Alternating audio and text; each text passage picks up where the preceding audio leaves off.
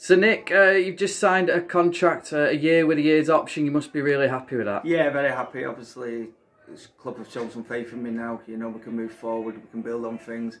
But yeah, the way it's gone, I'm over the moon to sign a contract at the club. Yeah, and it must have been a pretty easy decision, really. I can tell you've really loved your time here so far. Yeah, without a doubt. You know, I've come in and everyone's been welcoming. The results have gone excellent. You know, we had a great end of my first season, and then just went really well, you know, throughout the year last year, and now we can look ahead and push on.